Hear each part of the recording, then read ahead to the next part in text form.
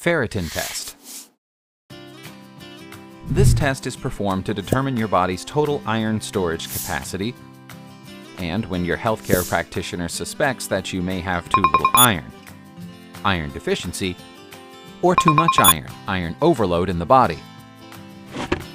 Ferritin is a protein that contains iron and is the primary form of iron stored inside of cells. The small amount of ferritin that is released and circulates in the blood is a reflection of the total amount of iron stored in the body. In healthy people, most of the iron absorbed by the body is incorporated into the hemoglobin of red blood cells. Most of the remaining is stored as ferritin or as hemosiderin or other substances.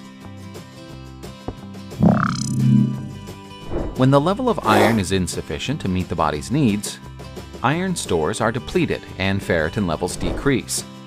This may occur because of not enough iron is consumed. The body is unable to absorb iron from the foods eaten.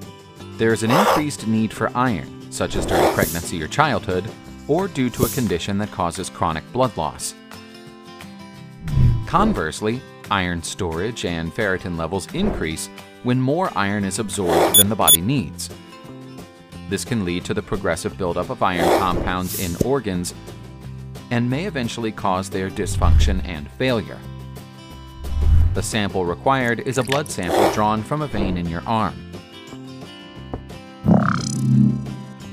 In the early stage of iron deficiency, no physical effects are usually seen. However, as the iron deficiency progresses, the most common symptoms of iron deficiency anemia begin to appear, such as fatigue, weakness, dizziness, headaches, pale skin. However, signs and symptoms of iron overload occur due to iron accumulation in the blood and tissues. They may include joint pain, fatigue, weakness, weight loss, lack of energy, loss of sex drive, organ damage, such as in the heart and liver. Normally, most ferritin is found inside of cells with only a small amount in the blood. However, ferritin levels can become elevated when an organ contains much ferritin is damaged, such as the liver, spleen, or bone marrow, even though the total amount of iron in the body is normal.